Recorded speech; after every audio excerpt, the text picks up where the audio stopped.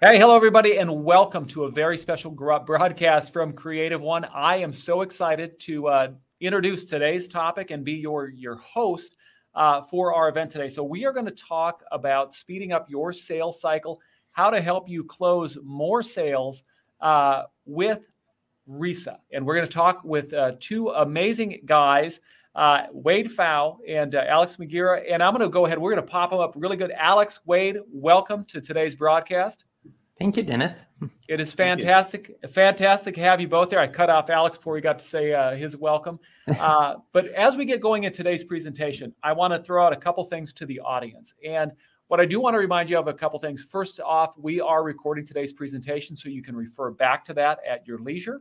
Also, we are going to do a little Q&A towards the end, and I'd like to direct your attention down probably to the bottom right corner of your screen. There's a little chat box. It's probably it's kind of a robin's egg blue. It's in the bottom right corner. If you click on that, you're going to see chat. You're going to see Q&A. We're also going to have a poll question for you a little bit later. But if you hit chat, I just want you to know this. If you hit chat, we're monitoring that. We will take those questions later. We might answer some of them as we go in the chat box itself. But I want you to know this. Chat is public. So if you type it in, we all see that. Everybody sees that. If you have a question, you're feeling a little bit bashful, however, go ahead, click on the Q&A. With the Q&A, what that does is that just goes to me, to Alex, to Wade. But I will ask that question for you as your proxy so that we can do that. Okay, so we've got that out of the way.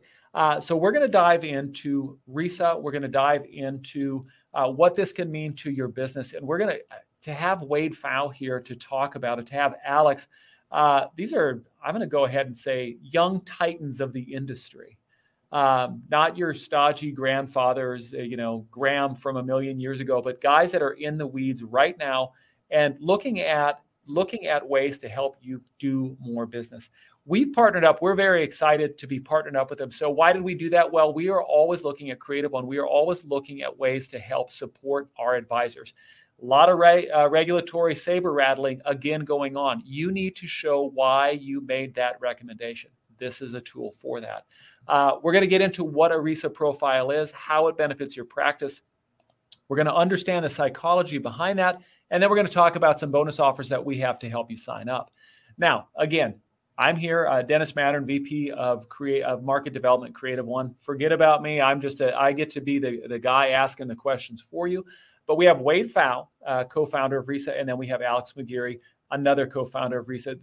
Just gentlemen, again, great to have you both here. It's an honor to get to be on this broadcast with you. And then I swear I'm going to let them both talk. But first, a quick word about Creative One for those of you who don't know who we are. Creative One, we are an IMO, and that is an insurance marketing organization. But so much more than that. We have an in-house ad agency. We have our own broker-dealer. We also have our own corporate RIA. Our broker-dealer, by the way, their RIA unit number 52 in the fastest growing 100 of the last year. That's a big deal. We understand the world as it is of the independent advisor, and we're here to support. And again, we have a complete in-house ad agency. And with that being said, though, we are so super excited for this partnership with Wade, with Alex. And without further ado, gentlemen, I'm going to do this. I am going to turn this over to have us talk a little bit about this journey, but mostly about RISA, why it is. And one of the things that I'm going to do, I'm going to turn my camera off. And in fact, Alex and Wade are going to turn their camera off after a quick word so that you that are attending, that you have maximum screen. But again, reminder, look to that bottom right, that chat box is there. If you have questions, go ahead, put them in there. We'll answer them along the way. So Alex, Wade, I'm going to turn the floor over to you. But Wade, welcome. Well, thank you. Thanks, Dennis. And let me hand it over to Alex to get going with today's presentation. Hey, thank you, everyone, for attending. And thank you for that intro. Much appreciated. I guess it's my turn to turn off the camera and the show will begin. Okay, and let me just go back one slide here. So what led Wade and myself to this journey that has ultimately led us to this presentation? The RISA was formed out of Wade and I ultimately trying to answer the question, it depends. And what that means is Wade's really the titan of the industry, if you will. I'm kind of like the tag along right now, but effectively, we would get tons of questions from our writings about from consumers. Should I do this or should I do that? And it was never a satisfying answer when Wade and I would respond with, it depends, right? It wasn't satisfying for us, and I'm sure it wasn't satisfying for the consumer, but the reality is that there's so much context that it's really hard to do just drive-by advice. And Wade and I started thinking, what does the it depends on? What does that really depend on? And that got us to really rolling up our researcher sleeves and just scouring the literature to identify certain factors. So then we could effectively ask the consumer what are some trade-offs that they would prefer. And ultimately, once we know that, then we would know directionally what area should be their focus with regards to their retirement income plan. And that really led to all of this. The only other caveat, Wade, I'm sure you agree, is we didn't want to have any math involved. We wanted to make it seamless for the person. The moment you have to ask for a shoebox of statements, we don't want to put in the work like that just from a straight up question. And frankly, that serves as a deterrent sometimes. So that's what got us going into this.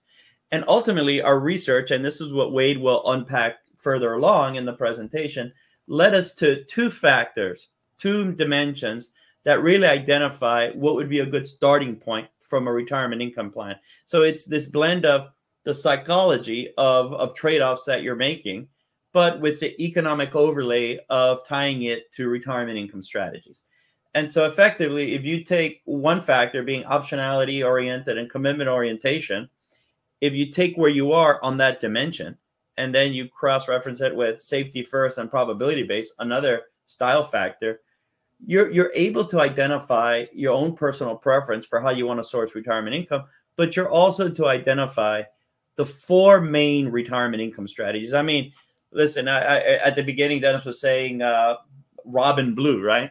And by that is there are many different colors, right? But at the end of the day, Roy G. Biv, right? There's a subset of colors. And so here, there's many different retirement income strategies, but if you strip it to the basics, there's really four, right? And there's dimensions on those, but there's really four. And to the degree that you can begin to marry your personal preferences from a personality standpoint of how you want to source retirement income to viable income strategies and directionally point to them as starting points, you really begin to get onto something. And you can see how the it depends starts having practical application. And so what the RISA effectively is doing, it's taking your personality preferences with regards to how you feel about probability-based safety first, optionality, commitment orientation. And the caveat is, Wade will, again, further unpack this. Just want to lay the groundwork where this is going right now. But if you take these two beliefs and preferences, you can really, see where they lie, what specific trade-offs from nuance that you're making, and we can begin to point you towards one of the main strategies. Now, interestingly enough, all of these strategies have a significant role for annuities to play in. Even total return, which is more of a sustainable withdrawal rate, there are pockets where annuities play a significant role, but the other ones, they're effectively almost like a top billing function. So what you see here is how a personality assessment tool can point to a retirement income strategy. And this is something that advisors, most likely really good advisors, have been doing somewhat implicitly, but we've attached a framework to this to help with that process and to actually create these aha moments for clients where their reaction is, oh, I get it. This is my style and this is where I'm resonating with. So effectively, the RISA profile is your location on the RISA matrix, identify retirement income preferences in accordance with your style. And I think this is something that folks don't realize, but you do have a style. There are one of the underlying thesis for all of this, well, the main underlying thesis for all of this is that there are many ways to get your retirement income strategy correct. It's not just, what's the highest number on an Excel sheet. There's many different ways. I pointed out, we showed you those four, and those four are actually quite credible. On its merit, hand over your heart, someone can't say that one is bad or that one is wrong or that's the best one. we want to kind of disabuse you from those notions, because the reality is there's many ways to get it right. And our job as advisors, at least we feel, is to help guide the client on that journey based on their starting point of what strategies they resonate with. And that's effectively what the RISA is doing. So think of it as the Myers-Briggs of retirement income planning. And as you see, we've given thousands and thousands of these to consumers, and we put a Survey Monkey afterwards and ask them what are their thoughts on it. And we get this back quite a bit. This is like the Myers-Briggs for retirement income planning. And the Myers-Briggs is a personality assessment tool to help determine what environments you may function and thrive well in, those kind of things, focusing on the positive, if you will. Other similar ones are the Colby, the MMPI, sometimes Enneagrams come to mind in terms of these personality assessment tools that are meant not to point out this is bad, this is good, but rather this is where this person will flourish. Because of the internal temperament that this person has, this is most likely the environment where this person will flourish. Well, it's the same thing, but for retirement income planning. As opposed to focusing on like jobs, we're focusing here on what sort of assessment tool may seem to make the best sense to identify a retirement income plan. And so here, the consumer is the hero of the story. As you can see here, since we're identifying their starting point, we're effectively pointing out where they would function best. Okay. And so here, as you see here, it's a self-understanding. You start with the personality trait, which it's really blending this, it's really bringing into light the behavior finance portion of what we're hearing all about. It's all the rage, behavior finance. And a lot of it has to do with just, these are biases and how do we overcome these hurdles. But we're not looking at it in that sense. We're looking at it more from a positive psychology standpoint. And that really is interesting. It's really self-understanding. Where is this person coming from? And how can we develop a plan that begins to resonate with this? And as you can see, it's really strategy agnostic. We're not necessarily interested in this is the best team, this is the best strategy, but really, what's the strategy that's right for you? The results come out, pretty basic. And what you have afterwards is you get this increased awareness and acumen. You get to see where this person is coming from and how you can, like Legos, fit in strategies that can sync to that person. And so here, the key here is, the advisor is not coming from high on the mountaintops, talking to the consumer saying, welcome, this is what you should do based on my sense of things. It's really, this is your starting point. This is what you're resonating with. As an advisor, I have, a plethora of strategies that I can match you up with. This seems to be the best starting point. We're not looking to rubber stamp, but we're looking to identify contextual starting points that then the advisor can guide the client on that journey. And so what do we find here? If you notice at the beginning, I had these quadrants, right? And what we find is if you look at the frequency distributions, where folks land on the quadrants, 67%, 2/3 of the folks have a significant desire for their essential expenses to have protected income. They self-identify as contractual income playing a significant role in their retirement income plan. And that's interesting because the previous slide, we wanted to start where the client is. And if you take it, if you look at this, and this has been repeated in numerous national studies, what you find is that I think in the industry media, if you will, we would think that, a lot of folks just want to put their money in a, multiple asset class portfolio and take a sustainable withdrawal rate. And that's the retirement income plan. Well, what you're finding is 67% of the general population will actually take a step back and say, no, that's not it. We assume that's the default, but it's not. The default is really some sort of protected income approach. And we find this over and over and over again. And so what does the client see if they're presented with the RISA to take?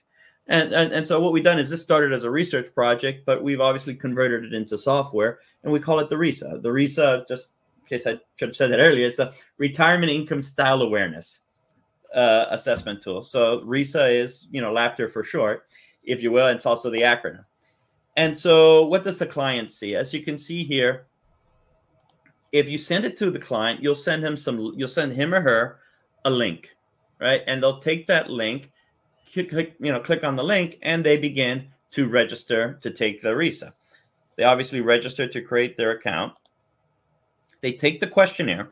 The questionnaire is done by a semantic differential, which this is how many personality tool tests are conducted. There's a statement on the left, there's a statement on the right, and then the person is asked to identify which statement they most closely relate to. And they do this over and over.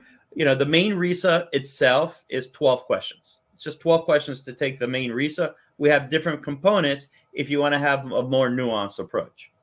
All right, but that's what they'll see to take it. They take it, and they have the option to see the results, or you can hold off on showing them the results until they come in for a prospect meeting. As you can see from a best practice, if this is a one-off, a prospect that you're giving them to, yeah, it's better to sort of let them know what they're going to be doing, but also let them know that to see the results, we'll set up an appointment. And you could do that in the last page where there's links and the like. And so ultimately, the RISA can serve as a great prospect qualification tool.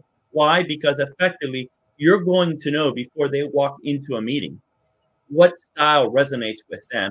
And so you're going to be able to refine your pitch in terms of how do you want to lead the conversation, as opposed to starting off blind and through a process of elimination, striking out on a few potential recommendations. Here, you're going right to the meat of the sandwich, and you're knowing you're knowing the worldview of this person right from the get-go, and that's something that you just don't see. I mean, the closest thing, which really is nothing like it, is like a risk questionnaire, but those are just for portfolio allocations, and they're at some point they should be part of the process, but way further in the process. You have to begin with identifying what strategy makes sense. It also leads to a great structured discovery meeting. And what I mean by that, once you know what style this person has, once you know what retirement risks they want to take off the table, you can really begin to drill down on certain pockets of information that you feel will help you sort of expand upon what they're talking about, and in a manner that's collaborative. And so that's what structured interviews are all about. In psychology and discovery meetings, really you have sets of questions, but those are used for anchor points, and then you drill down on what areas you want to further drill down on based on the answers. And the RISA gives you that great template for it. Advisor consultation, I think this is a key one, simply because consumers have grown wise to this. You walk into somebody's office, they give you this nice PowerPoint, they show you these nice presentations, and here's the application, sign, right? I think those days are becoming less and less as opposed to more and more. Consumers are wise to the business of advice, or wiser to the business of advice, with each coming day. And you really set yourself apart when you're treating the engagement as a consultative engagement. And what better way to treat it as a consultative engagement than by having a discovery process beforehand in which you can identify potential areas that are going to resonate with the prospect. You're going to be able to identify potential strategies that match those preferences. And then you're going to have in the structured discovery meeting, and by default, the consultation piece, a back and forth, right? Strategy selection, again, it serves as a starting point, and that Wade will unpack further. There's layers to this. So once you have that starting point, through that consultation, you can begin to really peel back those layers and see where the hot spots are that will really sing and resonate with the clients. Compliance documentation. Well, ultimately now, as far as we know, this is the first time you have compliance documentation for why an annuity, a contractual income approach was recommended. And what better thing to show than say, hey, look, this is how the client preferred to source their retirement income. This is something that hasn't been around, again, as far as we know. And this is the first time in a credible manner that, and empirically based, that you can begin to actually recommend annuities with effectively a paper trail that is credible and makes a lot of sense. Let me go back here. And so where does the RISA fit into this process? Again, something that was, in addition to the RISA and Wade and I managing the RISA, we're managing principles of McLean Asset Management. And frankly, we're actually, I don't know if we're the newest, but we're a recent Creative One convert to simply help us with this whole process. They're great. So as an aside, but where does this fit within the process? What we're realizing is for our own firm, we use this as a lead generation tool because it actually happens to be a great lead magnet. I think individuals, prospects, as they're going through this sort of inflection point of retirement income and transitioning, there's this realization of, okay, what is this all about? And so introducing the RISA is this, oh, wow, this is kind of cool. It has that effect. It has that natural curiosity for people. And frankly, it runs through the tape on answering that it depends question to give them something to do practically. And so you're adding value. It's a great lead generation tool because a lot of times lead generation tools are kind of like gotchas. Here, I got your email kind of thing. To me, a lead generation tool has to translate value. There has to be value back and forth. And the reality is someone who takes the RISA in exchange, let's say, for an email as a lead generation tool is going to feel fulfilled because there was value that came out of it. And you're starting that relationship really well. And so it's a great lead generation tool. We've offered this to advisors independently for the past year now. And I would say this is where they really see this immediacy for their value add. You can choose to give it before the first meeting or the second meeting with prospects. Somewhere along that sort of, initial sets of meetings that folks have, it's a great tool because that's when you're really beginning to curate what solution set seems to work best with the person. And with current clients, I frequently think with current clients, it's valuable as they begin to transition into retirement. It's a great time for that quote unquote rediscovery meeting. Many times, if your client base is similar to every advisor's client base, everyone's getting older and the accumulation is transitioning to decumulation. When that becomes top of mind, it's a great time to have it. And frankly, there's that phrase that you hear in marketing all the time, different is better than better.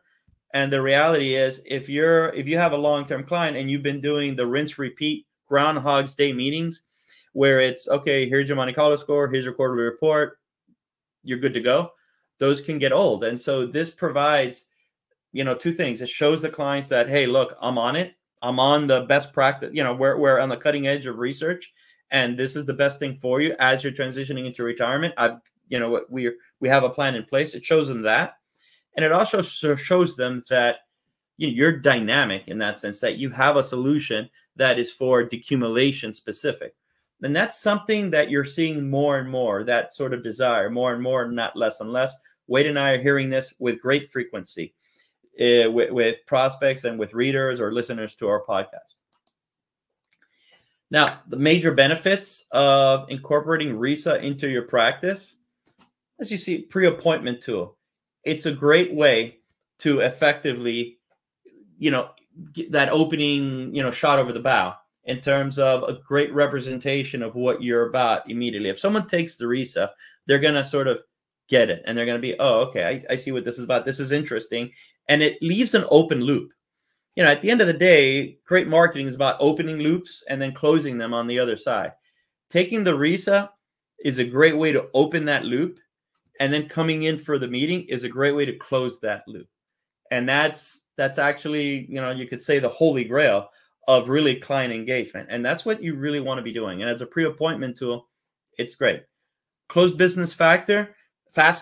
Well, it stands to reason, right? That if you're recognizing what this person's starting point is and what strategies they resonate with, then again, you get to that meat of the sandwich immediately, but you don't get to it without asking about them, without making that personal connection. It's not done in a manner that's quick. It's just done in a manner that's efficient, and you're getting to, again, the heart of the matter much faster, and you're making that personal connection much faster. Deepen client relationships. Well, the reality is you can't function in a fiduciary manner if you've never taken the time to ask that client what their best interests are. right? And the RISA really gets to that immediately. And by doing that, you'll see that there's a higher level of respect that you're given, because all of a sudden you're providing solution sets not from your worldview, but from the worldview of the client and how that translates into a credible strategy. And there's nothing but respect when you start from that manner. Okay, and this is mine, Alex. I'm going to come in. I'm going to come in and take this slide here. So we have, as you've seen so far, we have an amazing partnership with RISA. We are their exclusive IMO partner. Now we're going to dive into the weeds, but I'm going to throw a poll question out to everybody, and I want to make sure that I throw it out there now. And one of the reasons I want to do this is I want to make sure that if you're here right now, maybe you have to leave at the top of the hour. I want to make sure that we don't miss you, that we don't miss your interest in RISA. And also, we are going to do a little Q&A here at the end. Also, we're going to get those questions answered as we get to the end. But I do want you to know this. We're looking at $1,000 per year for a firm. That gives you 3 seats at the table. You can do unlimited RISA assessments. But the benefit here, I just have to tell you, the benefit is so big. Getting your clients onto the same page as you are when it comes to the direction that they need to go. We've seen this a million times where maybe you have one of the spouses on board with what you're saying, but at the same time, you don't have the other spouse with you. This is a way to find out why, to really understand where they're at. We're heading into we're always heading into more regulation. That's just the way the world is. And this is a great tool to help get your clients, your prospects on that same page. With that being said, though, let's start diving into the meat here. And Wade, I think I'm turning it over to you at this point. Am I not? Yeah, sure, Dennis. Yeah, you've seen the main overview of the different features at this point, and I'm going to dig in a little bit deeper into the weeds on this material and really explain how the RISA was developed. And in that regard, we have published several research studies. This has been featured in a number of different media outlets at this point. But let's start to really dive into what the RISA is all about. And in that regard, just with the responses we've had, and we've had, and then we have a questionnaire, like to give feedback. And these are some of the comments that we get in terms of the value that consumers feel that they receive by using the RISA. So why is it? And so that's where we'll really start to dig into the RISA itself. And in that regard, as Alex mentioned, he talked about the 4 main retirement income strategies that we look at. Well, I've been involved in retirement income planning now. And as soon as I got introduced into it, you see all these debates about what should people do in retirement? Is the 4% rule safe?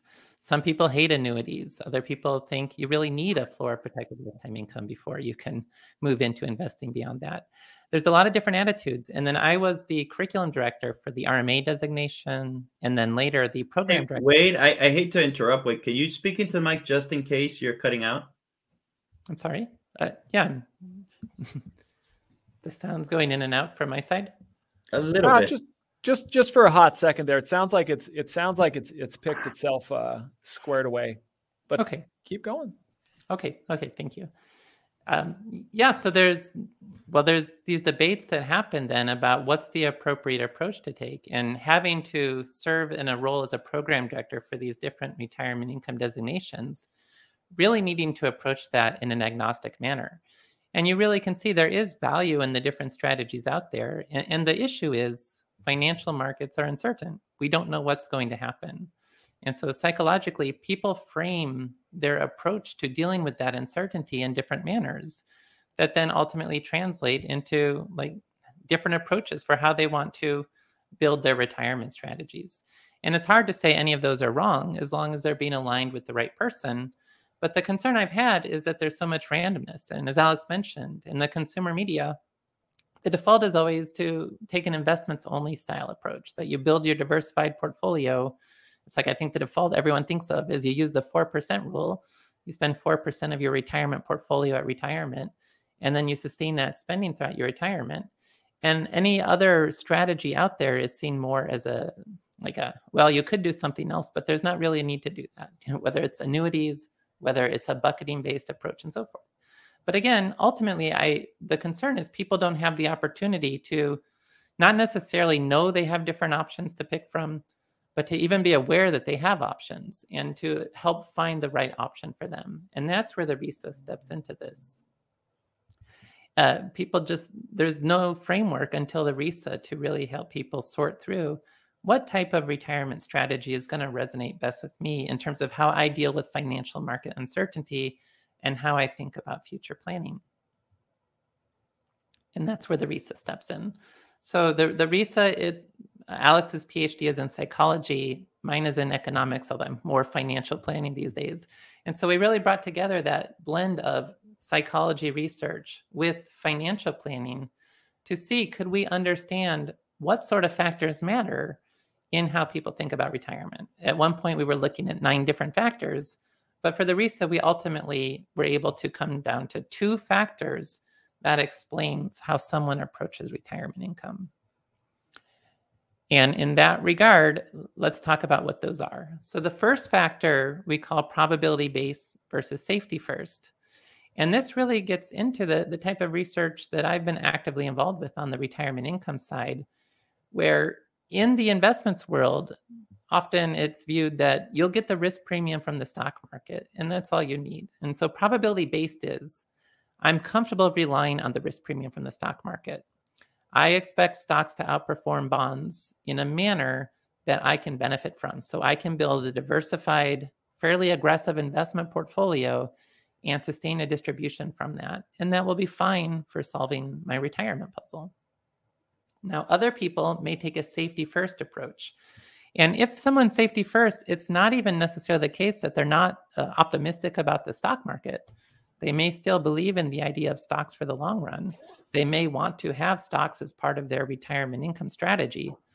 But before doing that, when it comes to funding their core essential expenses in retirement, they want to make sure that they have contractual protections in place to cover the unknown, that there's a degree of safety with contractual protections that is stronger than with unknown financial market outcomes.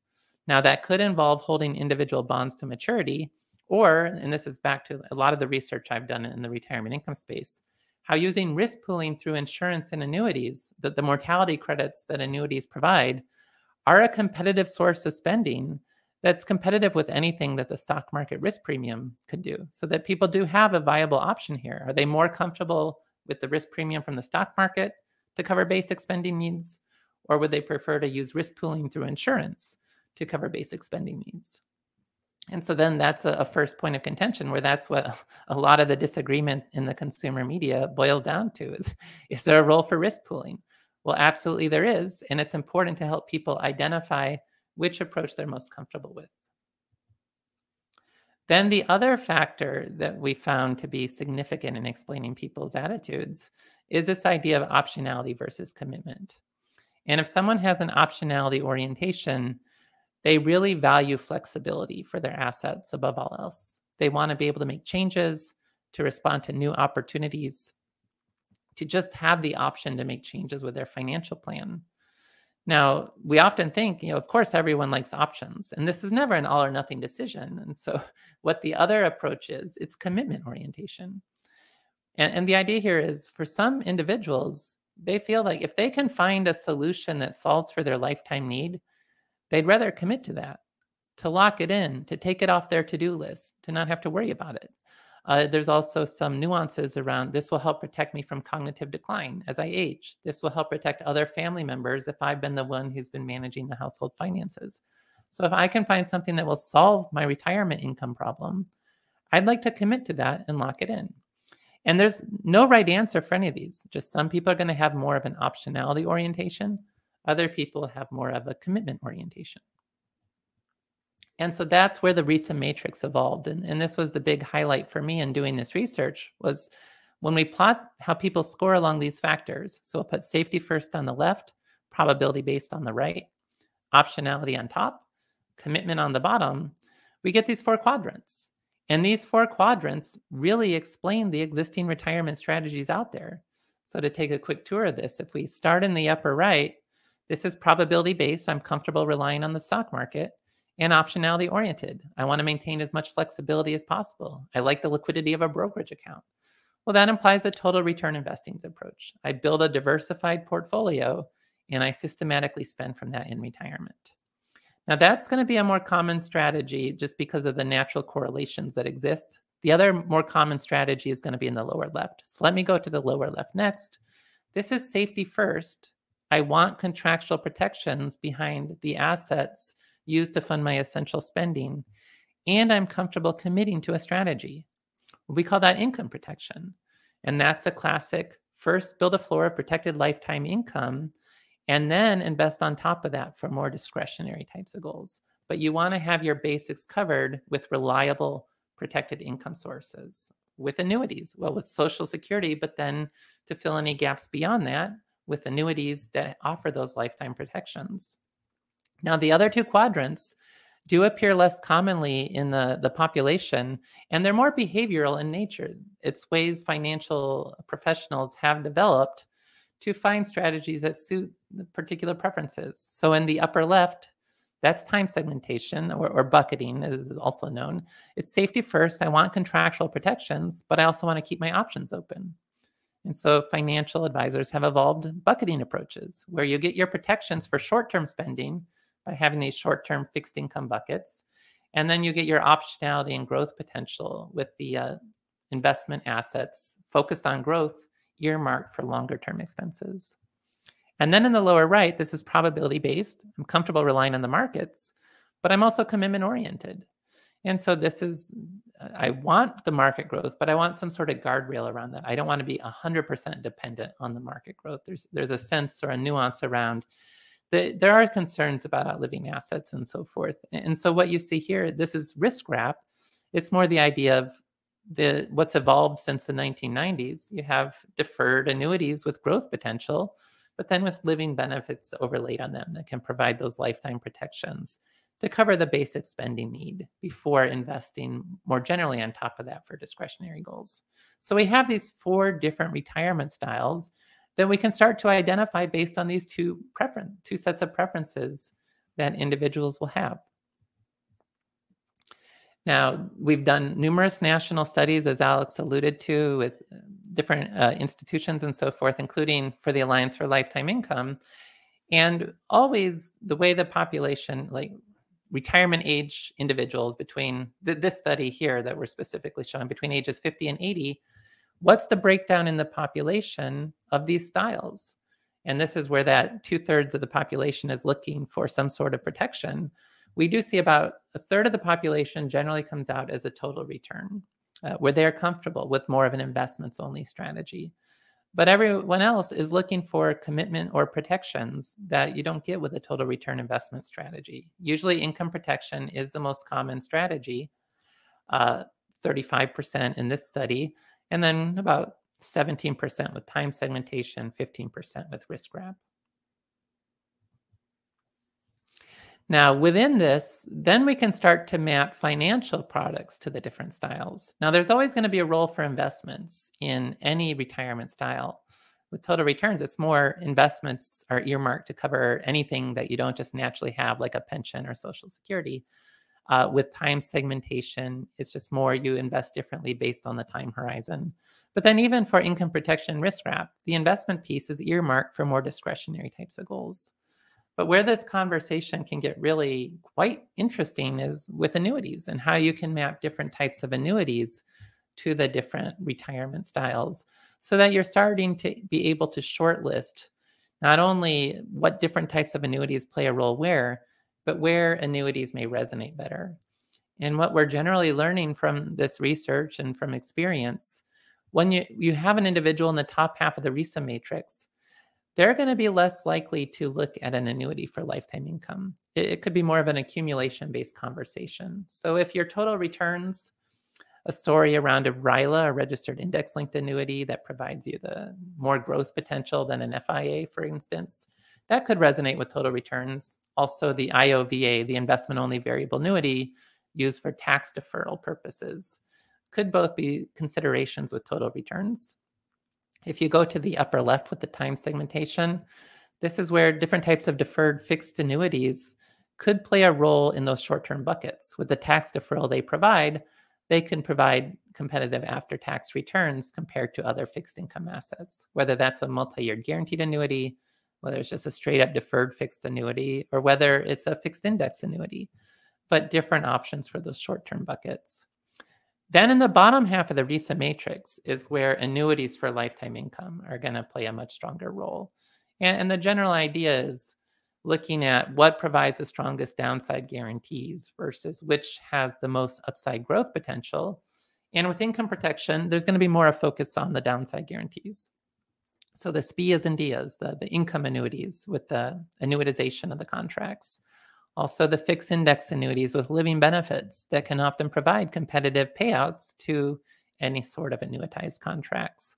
And then as you get into risk wrap in the lower right, then it's more a conversation around the growth potential. So deferred variable annuities with living benefits, whether that's a RILA with a living benefit or the more traditional deferred variable annuity with a living benefit.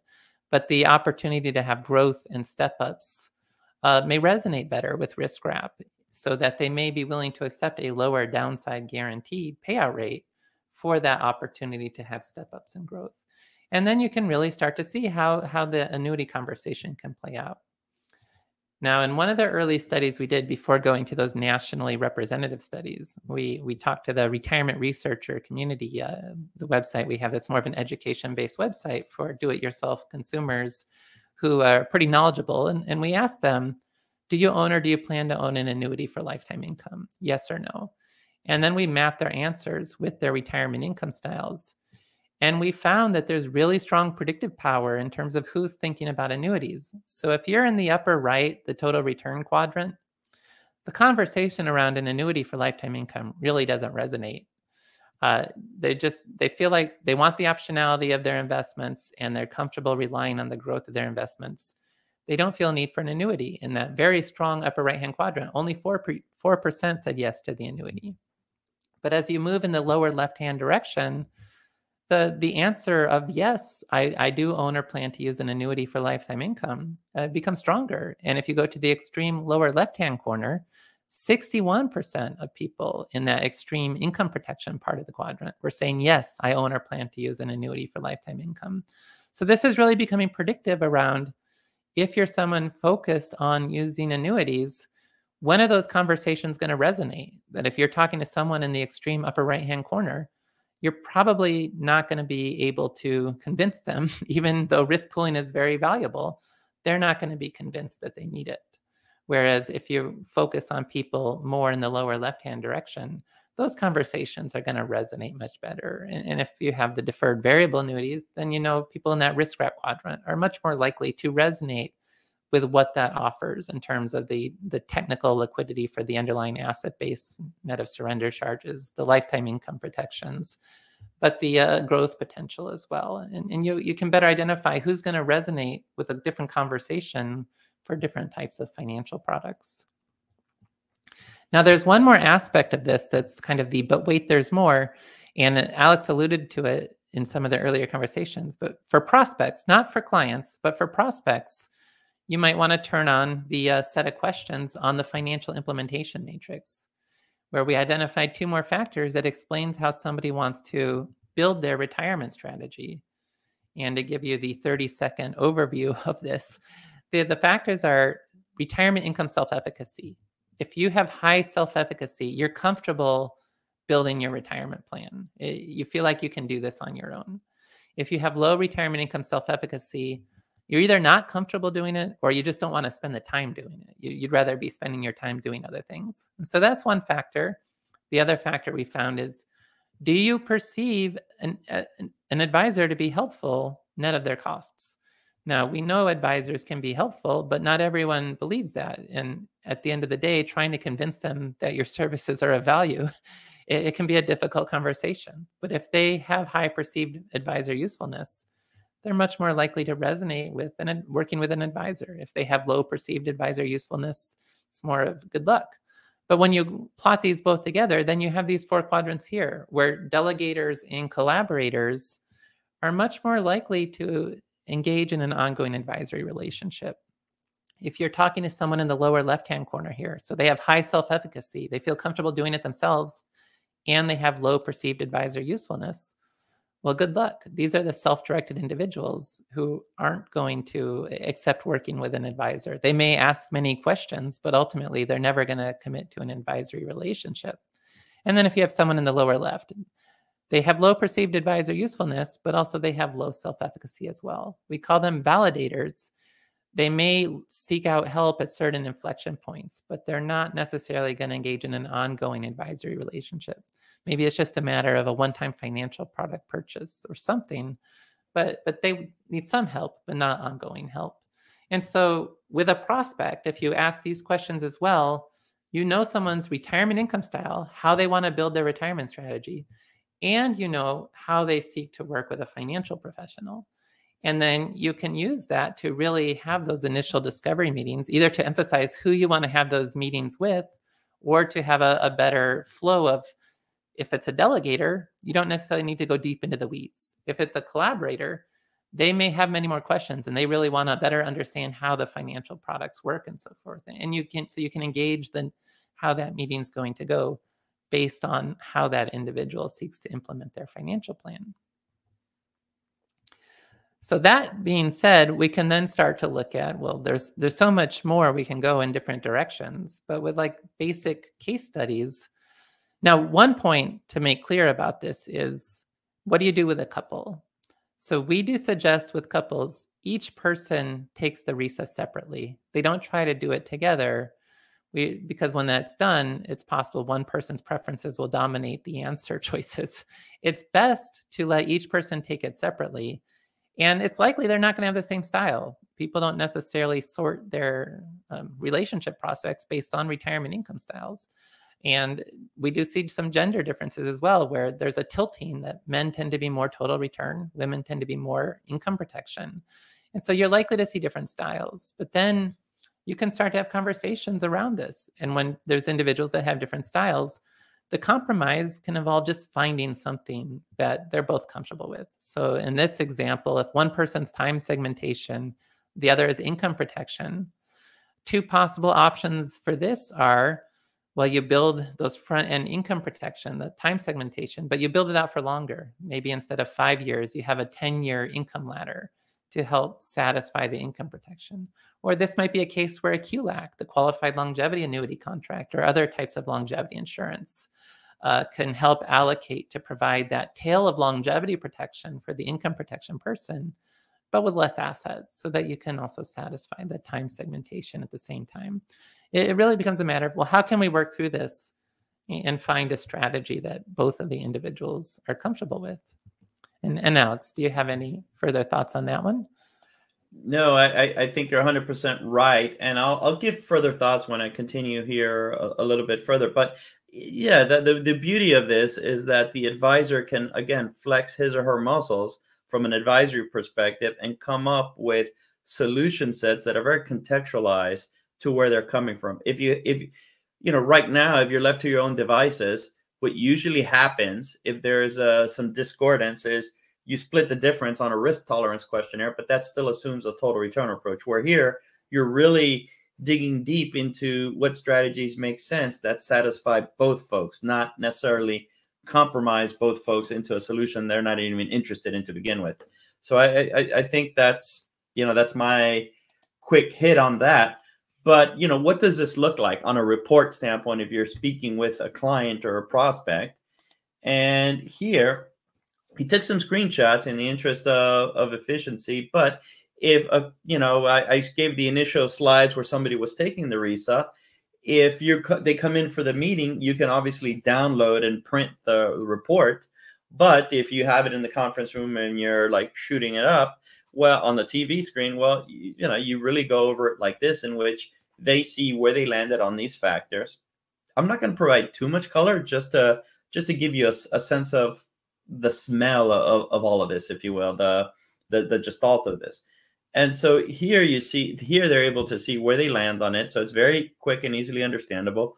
we source, as you scroll down, we source among those factors the statements that they resonated with the most on that factor. So you can begin to start having a conversation with this client. And what I always like to say is the RISA, the questions and the statements are given at face value.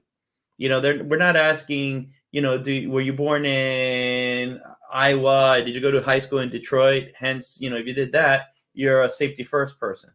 It's more, if you read these statements, you take a quick moment to read them, at face value, they just make sense. I think that's the key. What we're doing is bringing up the trade-offs conversation, and it gets to the point where, well, the only things that are really going to satisfy these preferences, you know, become apparent. And so once you have the RISA factors where that person is, you can give another set of questions, which are retirement concerns. What retirement risk do you want to take off the table? Longevity being the primary one. And here it starts making sense, because if somebody's primary financial concern is having enough retirement income for their essential needs when they're retired, well, that speaks to a floor of income. And that speaks to this sort of result. And so you can begin to see consistencies that during a conversation help further flesh out what the strategy is. Now, if you do happen to see inconsistencies with retirement concerns, then you can begin to further, drill down on that and, see what's at the heart of the matter there. And so you have the RISA, retirement concerns, and this would be like an implementation preference. If you have a prospect, you want to see what's walking through your door before that meeting happens, and this person, comes out as a delegator. Well, Wade was giving you the sort of the overview here. A delegator, this is interesting from the cadence of information. Not only are you aware of how they want to source retirement income, but, some people are highly analytical. Some people are really outsourcing this and don't want to get into the weeds.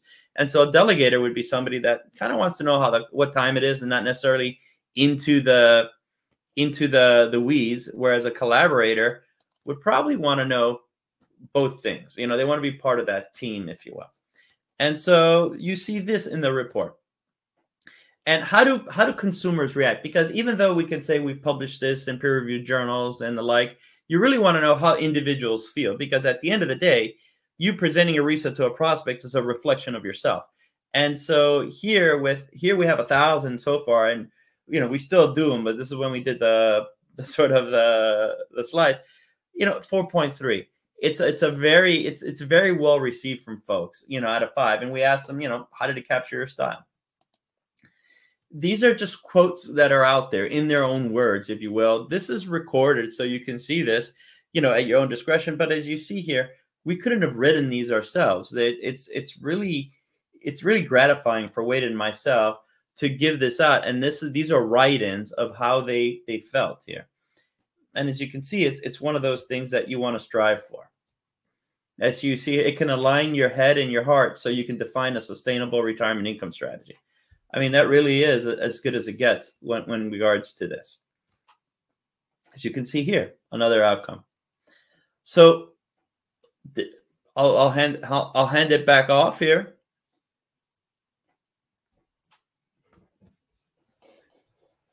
Oh, perfect. Sorry about that there. I had myself on mute. I was enjoying this. So we are coming towards the end, and I tell you what, if you look over into the polls, and we're going to get another question out to you here to everybody, but if you look over in the polls, if you're interested in this, so chat, Q&A, there's a poll box there. If you're interested, click the box of where you sit at the moment, and we will get more information out to you. But we would like to invite you on this journey, as Wade and Alex have talked about. There really is so much opportunity out there for us as advisors to be talking to our clients, to our prospects, but to continue to have these conversations and also to have these conversations go deeper. I love the part what Wade had talked about with spouses and with existing clients, because they see things differently. I can think of a million times where maybe one of the clients passes away, the other spouse takes their business because the connection wasn't there. And that's definitely something. So there are additional bonuses. RISA has an education center. I'm going to get over my skis here probably pretty quick, fellas. So Alex, you want to walk us through this area? Yeah, sure. This is effectively the education center, and we're actually also going to be turning it into a continuing education center with all things retirement income and the state of the art with regards to retirement income, and who better than Wade to lead that charge. But in the education center, think of it as a RISA manual, all things you wanted to know but were afraid to ask kind of section.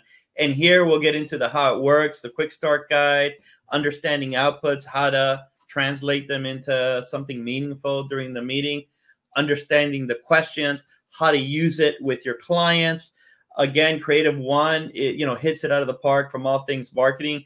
We also have little scripts on, running a RISA webinar and things like that. So it's all things you wanted to know about the RISA from a manual perspective and from a sort of workflow perspective that we're afraid to ask. We have it here, and significantly more is coming from the standpoint of retirement income. We really want to make it into this community where everyone can begin to have conversations about best practices for retirement income.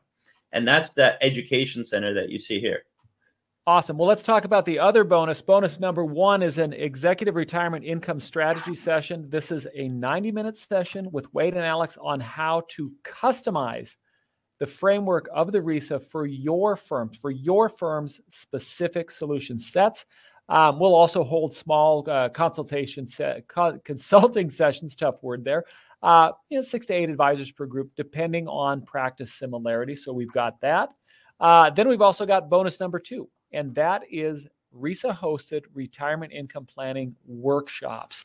And this is interactive. This is sustainable spending from investments in retirement, really getting in there, talking about Medicare, healthcare decisions, but then also annuities and risk poolings. And then there are CE available for organizations that accept CFP board programs. So we do have that as well. Now, that poll question sitting over there, are you interested in moving forward with the RISA? Man, I don't know how you couldn't be interested. And if you sign up today, we have complimentary signed copies of Wade's latest book, The Retirement Planning Guidebook, because you should always be adding education, more arrows to your quiver. And then we've got the more information up here. Now, we have a couple minutes. We're really tight on time. Of course, we want to be respectful of that. But with that being said, Wade and Alex, what questions? Let's take a couple questions, maybe answer a couple questions from the Q&A. This is your opportunity. If you look at the chat box, I know questions have been answered over there. If you're feeling bashful, use the Q&A. Only I'll see that. I'll be your proxy. But Alex, Wade, anything that we missed that we should be talking about here? No, there was a question with regards to the RISA and the next up. Again, think of this as a spectrum. So it's always the next solution set that you can work into. I'm happy to answer that in greater detail, but that's there. A question came up about taking a RISA. I can coordinate with Jessica if you want to take it first yourself. I think that's a great idea. That's not an issue on our end. I just don't want to speak for Jessica, right now with regards to that. But again, the other thing I think I would take us up on, simply put, is the consulting session. This is something that, if you wanted to hire Wade to go under the hood of your firm and see, how your retirement income strategies stack up from a best practices perspective, and now intertwined with the RISA, that's something that would probably not be cost effective on a one-on-one basis. But because we can do this with Creative One, this is something I would definitely take us up on. That alone is a heck of an offer that I would take us up on. And I can't stress enough, just the education center, as we begin to flesh that out, is going to be a go-to resource for you for all good things retirement income strategy. So I think it's fantastic. Additionally, I can't stress enough, I mean, working with Creative One, with my McLean Asset Management hat on and the RISA, I don't see how we're going to slow down. This is something that we started a few years ago, and probably 18 months ago, we started beginning to add annuities into our practice, and we really haven't looked back, so much so that we needed the help of Creative One to really, continue with this flywheel. And so this is something that has just quite changed the game for how we run our firm. And again, so much so that other advisors were coming up to us asking for the RISA. And that's what kind of, as a business standpoint, Wade and I said to ourselves, look, we're onto something here. Let's provide this for everyone, because This is more about a movement, about like bringing, you know, frankly, respectability and credibility back into our industry, you know, from the standpoint of retirement income from a structured contract standpoint has a significant role. And there's no reason why we're not shouting that from the mountaintops, you know, with our head held up high. And I think the RISA really represents that first sort of ignition to get that moving. Wade, any thoughts on your end? Yeah, no, I mean, absolutely. With all the kind of education opportunities coming down recently, my book, so grabbing a hold of the book with this offer, it's been approved for a 24 credit hour self-study CE course that will be getting onto the education site in the coming weeks. So yes, lots coming down that way as well. We're looking forward to working with as many people as possible to help just bring this idea that people have choices for retirement income. There's different viable options. Let's get people matched to the option that resonates best for them. Yeah, and I'll say this, as advisors, we always like a good deal. Look, Creative One worked with us to be able to bring to you folks effectively an exceptional offer. This is something that if you were to buy it independently from us, it's going to cost you $14.95 per license. And so, you know, we wanted to really, how can we get this so that it has a multiplier effect to the entire universe of Creative One? And I think it really is. I mean, it's something that could be trite, but it really is an incredible deal to offer up to 3 seat licenses for $1,000. It's something great to take advantage of us. And it's so much so that I got to say, anecdotally, I mean, there's tons of advisors that, not tons, but there's hundreds of advisors that have started using this over the past year. And the stories that we get back in terms of how they've used it to actually introduce the concept of annuities and actually close business has been, you know, nothing short of remarkable. And, you know, I can't impress upon you, take advantage of this deal. It's actually quite exceptional on many levels. Yeah, I'm going to go ahead and I'm going to hop in here, fellas. I want to put that out there one more time to make sure that everybody sees that poll question. But just so we know indications of interest, and we'll be able to reach out to you. If you're interested, go ahead and answer whatever way, wherever you fall, just to make sure we don't miss anybody. I do want to hit a couple points here. One, we did record today's presentation, so we will get a copy of that out for you to be able to refer back to it. There are some amazing opportunities that you have here that you've seen with Alex and Wade. And again, it's always an honor to be here with Wade and Alex, two gentlemen that are really diving into our business and bringing conversations forward for our clients and our prospects. I mean, my goodness, if you look at the studies that come out when it shows retirement readiness and where people are in their heads, there is a huge disconnect in what it's going to take to retire and have the retirement that people want and what people have. And we are at the vanguard. We're at the forefront of these conversations, and we, meaning all of us on this call, need to help educate. And there is no better tool here to get that conversation started than RISA. And it really adds, from a compliance standpoint, from a agent education standpoint, it is just absolutely fantastic. So we've passed the hour mark. So I want to be respectful of everyone's time. Wade, Alex, final thoughts? I'm good. Again, even beyond this, any questions, contact Jessica. I'm obviously more than happy to hop on the phone with anyone. I think we're at your service. I mean, consider us as an instrument to your success in your business. I mean, as soon as, you know, we're on the Creative One team. And so we're here to help you in any manner that we can. That's right. Yeah. Thanks, everyone. Perfect. All right. With that being said, on behalf of Wade, on behalf of Alex, on behalf of Creative One, I would like to thank you for taking time out of your busy day to spend it with us, to learn, to be exposed to a new sales tool that I think will make a massive difference in your practice. With that being said, let's all go have a great rest of our day. Thank you so much.